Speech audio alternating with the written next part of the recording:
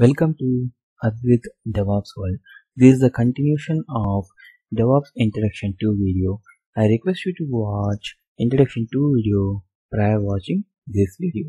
My agenda of this video is to explain DevOps roles and responsibilities and DevOps tools. Okay, as a DevOps engineer, what are all the tools we must have to learn to survive as a DevOps engineer, and what is the scope for them? Right, so now let's start. Okay, so before we understand that, to continue to the previous video, I just want to finish the CICD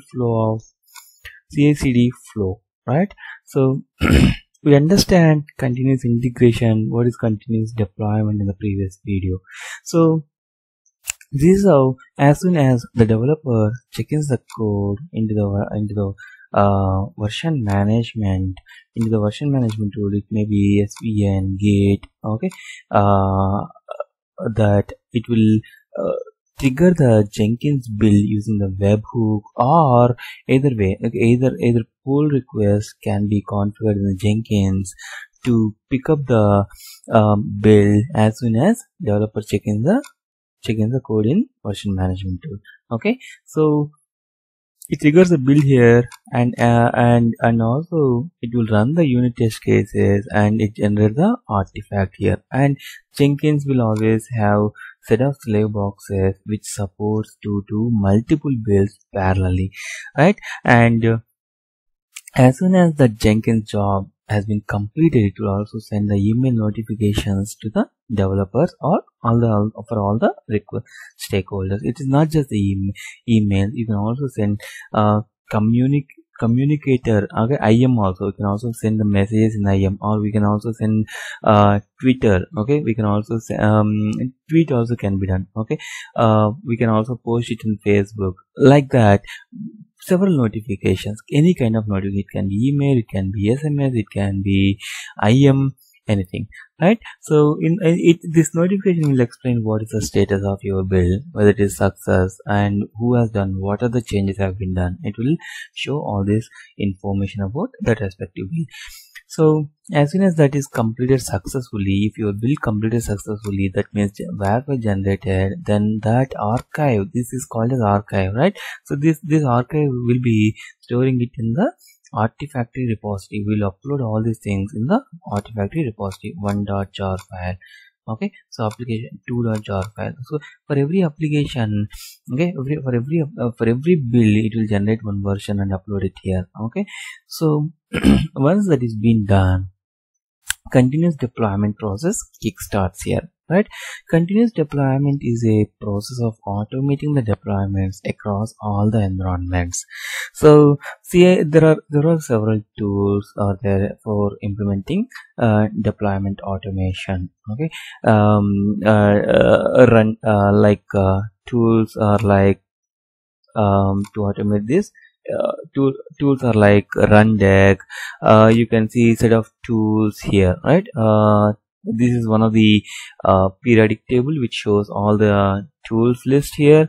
So for deployment management, you can see that you can see database mass. Deployment automation.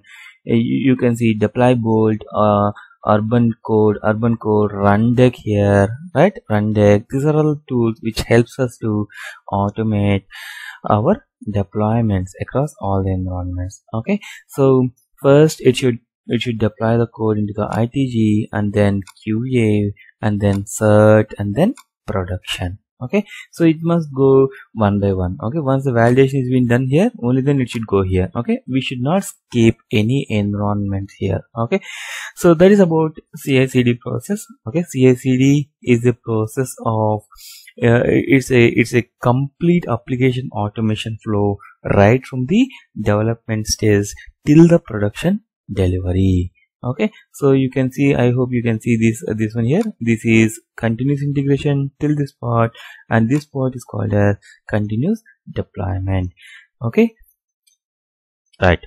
Now let me show you this. Okay, so this periodic table explains, this periodic table shows all the tools, all the DevOps tools which are in the market and which are more popular. Okay, SCM, if you select this, automatically that will be highlighted here: GitHub, Git, Bitbucket, and continuous integration tools, deployment tools, cloud, right?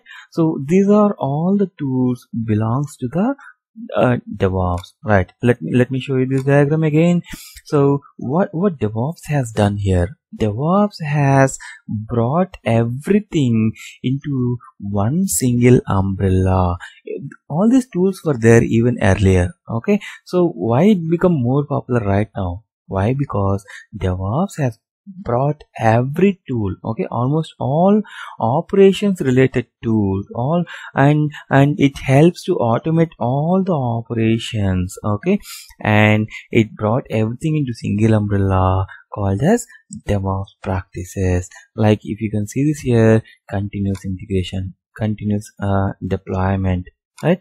Continuous integration, continuous deployment, build management, version management, database management, right? Database management, scripting, configuration management, testing automation, artifact repository management, monitoring, logging tools. Okay, okay. So these are all the concepts. These are all, each and every everything. You'll have set of tools again. Okay, continuous integration. You'll have Jenkins, Hudson, TeamCity, continuous deployment, Rundeck, deployment automation tool, build management, like build tools, version management, right? Git, SVN, TFS, ClearCase, database management, DB master, scripting, either shell scripting or Perl scripting. Okay, several things are there.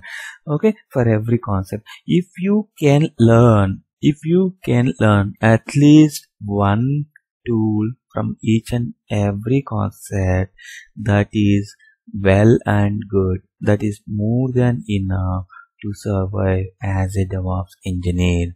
Okay, so why I'm saying just one tool? Okay, if you take version management, if you have good knowledge in SVN,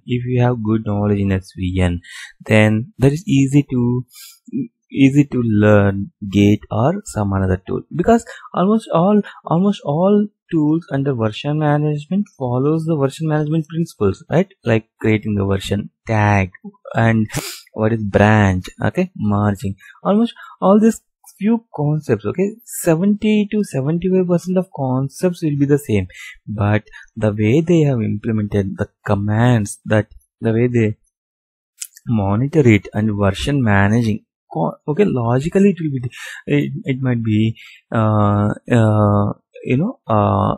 almost it may be the same. Okay, so logically it will be the same, but syntactically how they are doing and how they are managing will be different under each and every concept here. Okay, right. So like under scripting, as I said, scripting automation, it helps us to automate all our manual tasks. Configuration management